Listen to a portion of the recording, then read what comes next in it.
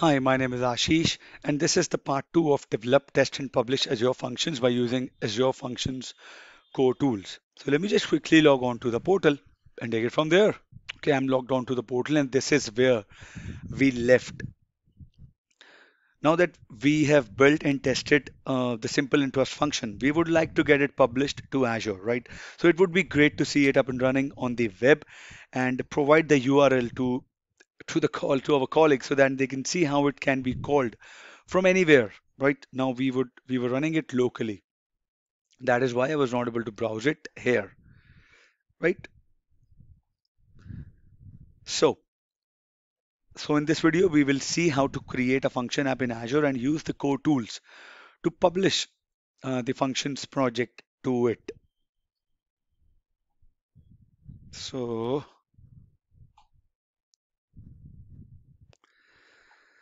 let me quickly create a function app. So this is the commands that I'm going to run in the Cloud Shell.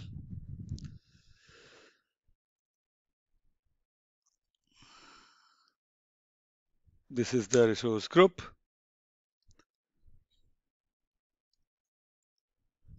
Storage account, context.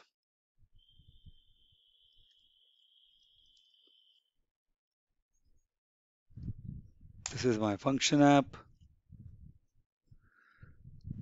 This is the storage account command that I am running in Central US. I'm doing it from the CLI just to make it faster.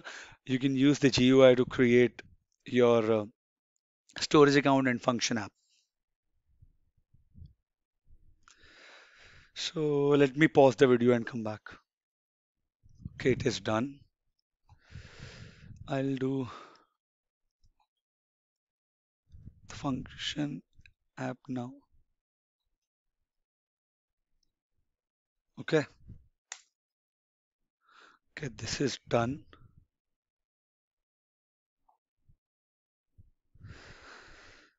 Okay, so I will publish this to Azure now. Okay, I will browse to my Lone Wizard directory and I will use the Azure function app publish function app command.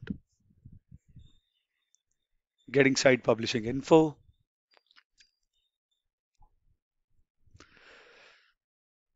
Let's see what I get next. It is getting the running.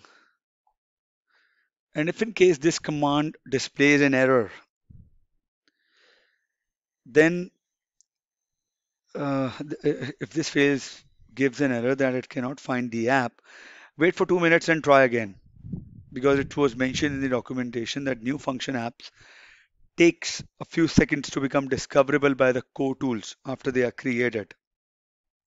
Or we can also try appending dash dash force to the end of the command line to update the function app version mismatch. So you see here, it is creating the archive for current directory and uploading it. The deployment completed successfully, syncing triggers,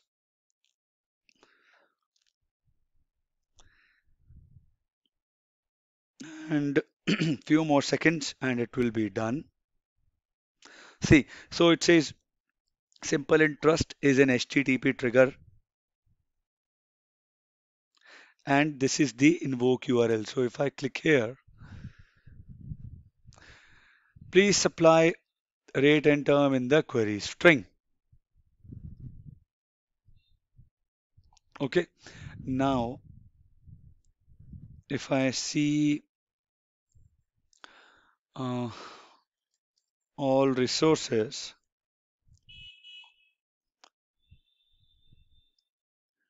this is my function app that I created from the CLI. And if I go click a URL here, this is just blank. And if I see functions, This is the simple interest. Your app is currently in read-only mode because you are running it from a package file. Okay, I have to just upload it.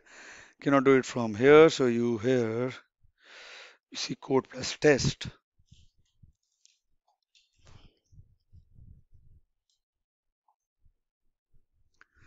Index.json file. You click on test run.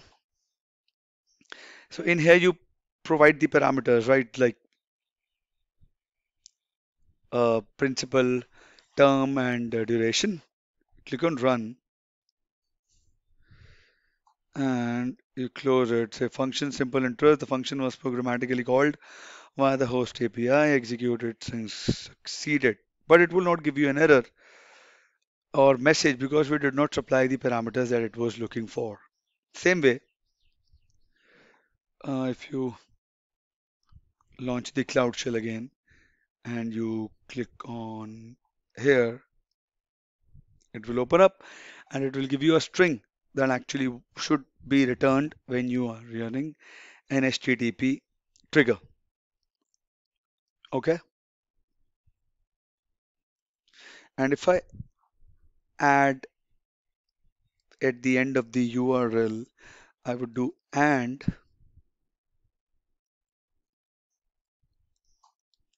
principal. I could add it here.